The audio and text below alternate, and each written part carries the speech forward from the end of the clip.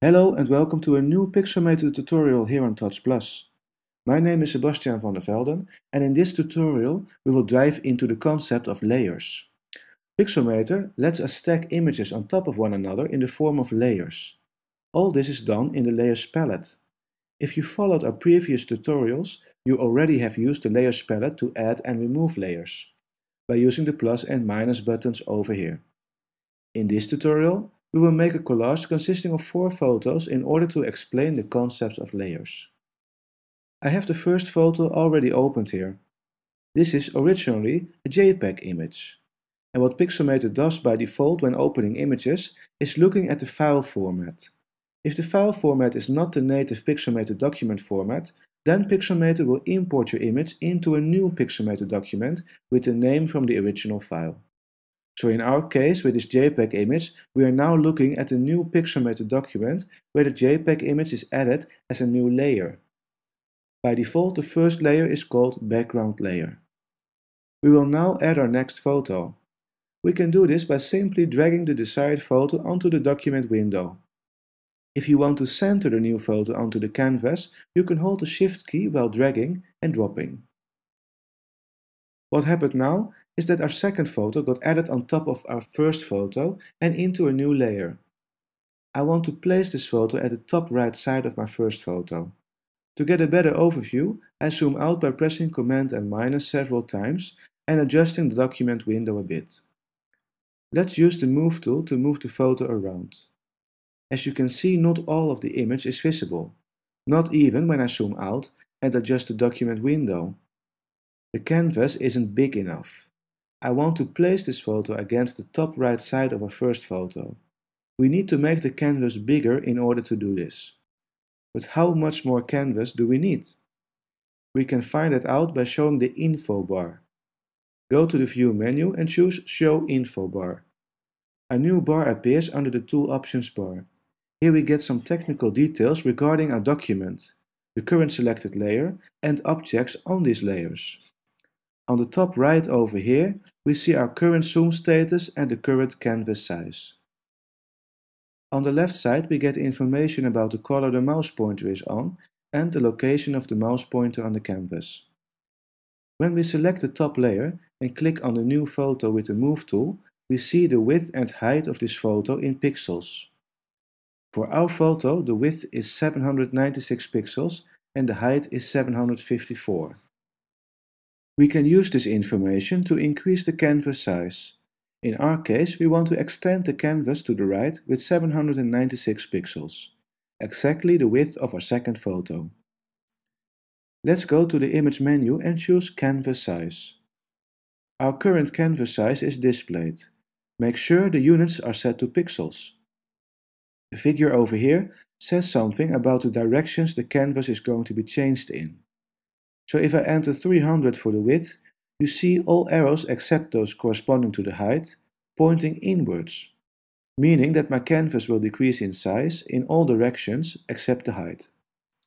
What we want is to increase our canvas only to the right. To do this, we of course have to change the width, but also make sure the canvas only increases to the right side. We can do this by clicking on the leftmost arrow.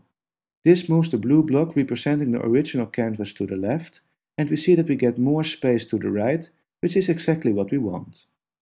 Now remember, we want to expand our canvas by 796 pixels. We can either add these to the original 632 pixels and type 1428, but we can also increase the canvas using relative values and select the checkbox with the name Relative. Our original values are now 0. We will fill out 796 for the width and leave the height at 0. Then we press OK. A large block with the checkerboard pattern gets glued onto the right of our original image. The checkered pattern stands for transparency. Also, it is part of the image, but it will show as transparency. We can now move our photo to the top right, and you see that it will snap in place perfectly.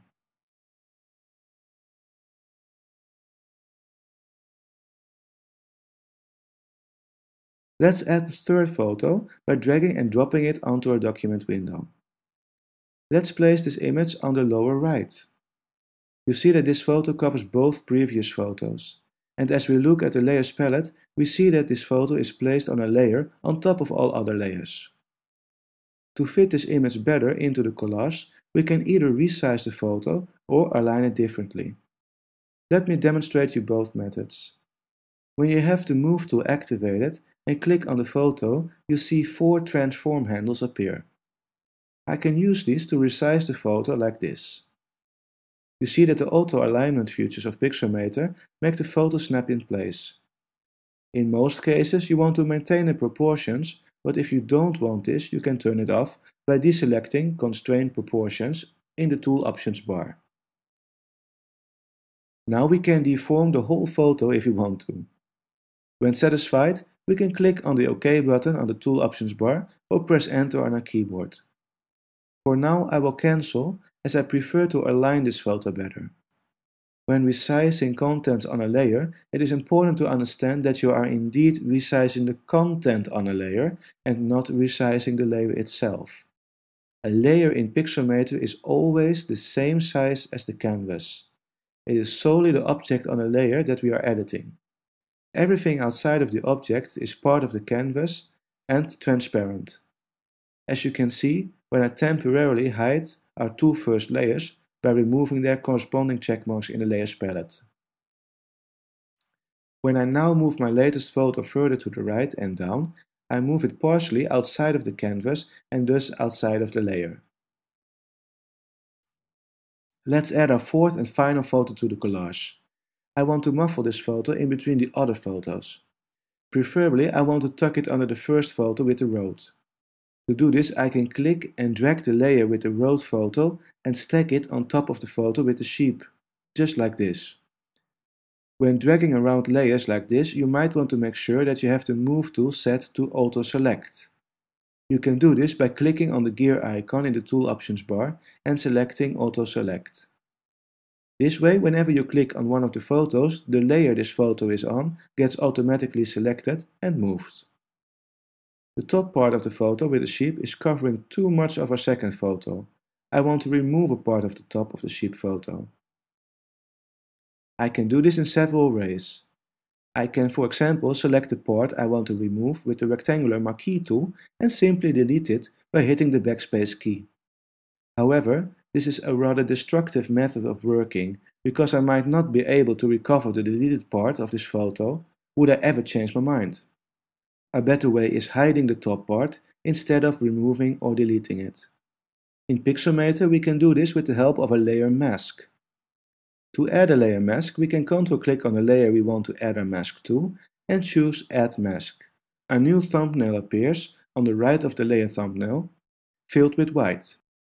The blue line around the thumbnail tells us now that we have selected the layer mask. Let's see what part of the photo we want to hide.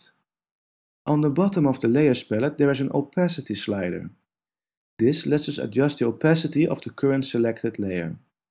You see that when lowering it, the layers underneath show through slightly. We can use the opacity slider for many things, and now we are using it to be able to determine more easily which part of the photo with the sheeps we want to hide. I select the rectangular marquee tool and draw a selection over the part that I think we can hide.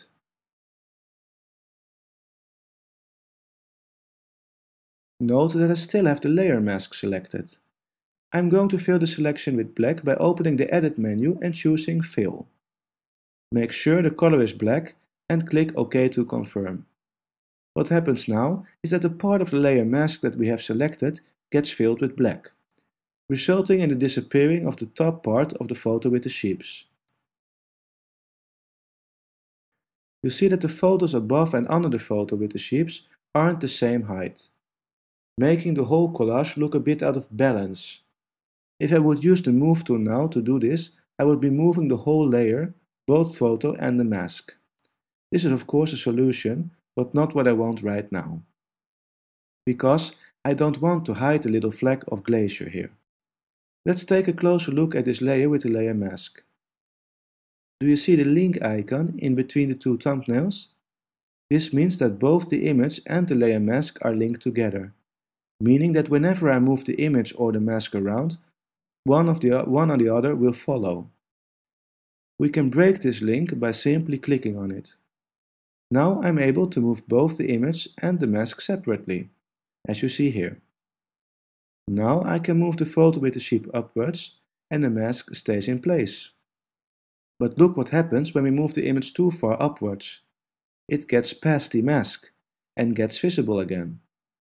No problem, we can select the mask in the layers palette, the transform handles appear around the mask, and I can now easily increase the mask size upwards. You see that constraint proportion is activated by default. This isn't necessary in our case now, so we can turn it off and resize the mask better when we need to. To help you align the photos more precisely, you can get help of course by using the grid. Just go to the View menu and choose Show Grid.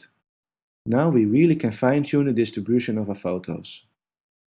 You see that we have quite a lot of layers in our document. To keep track of which layers has which photo on it, I can change the name of the layer. To change the name of a layer, just double-click on the name.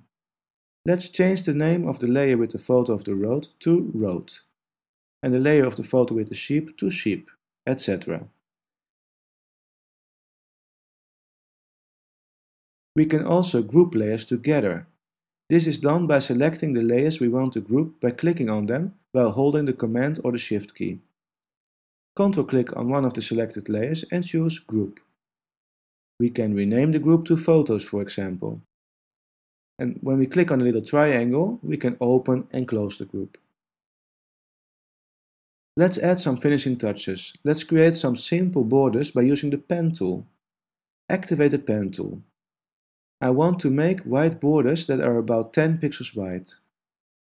So in the Tool Options bar, I choose Color for the stroke, a width of 10 pixels and white as the color. Make sure we have no shadow selected. Click a little bit outside of the canvas for your starting point and then click on the end point and click again to make a straight line.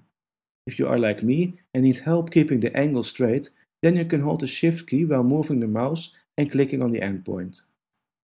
Click on the Enter key on the keyboard to stop drawing. We end up with a straight vertical line that we can easily drag in place.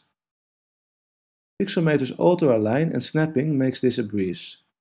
You see that Pixelmator has added a new layer with the name Shape. This is a shape layer.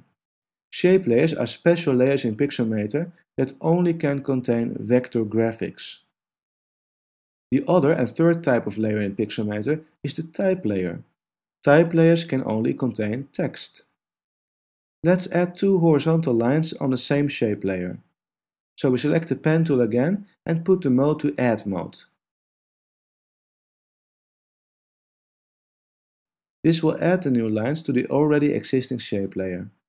Let's draw two horizontal lines in the same way as we did with the vertical line.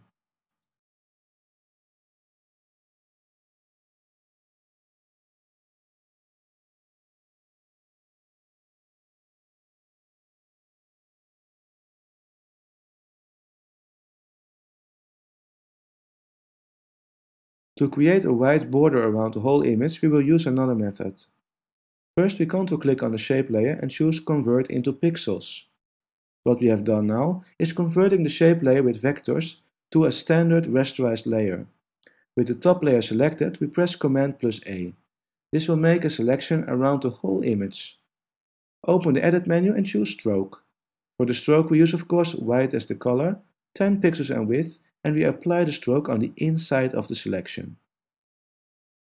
After clicking OK, we can change the name of the layer to Borders, and we have ended up with a nice collage.